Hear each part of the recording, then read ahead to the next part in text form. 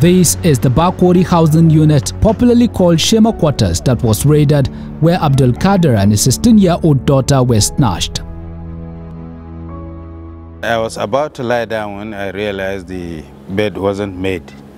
So I came out to ask my wife to make the bed. I found her in the kitchen preparing some last-minute dishes.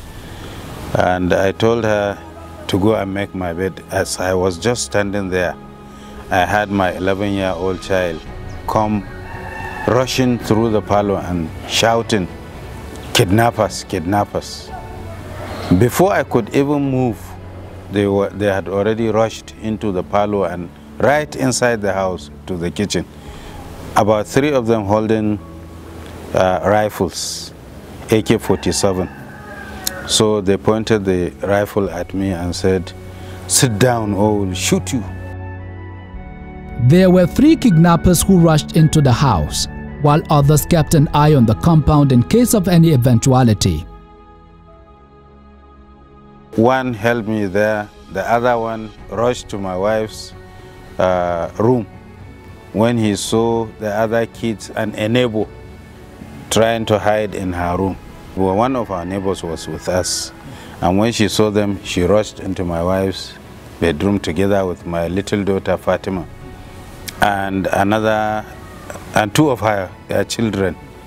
They tried to hide inside my wife's house. And another one was with Layla.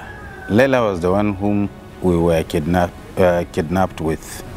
She was sitting in the parlor. She was dazed. She couldn't do anything. She didn't move. She was holding her phone and a tap was nearby. So they collected all those and they brought all of us out. Myself, my wife, the neighbor, my neighbor's wife, and initially they wanted to take all of us out. But when we went outside the house, they decided that only Layla and myself should go. And they told my wife and my neighbor's wife to return to the house.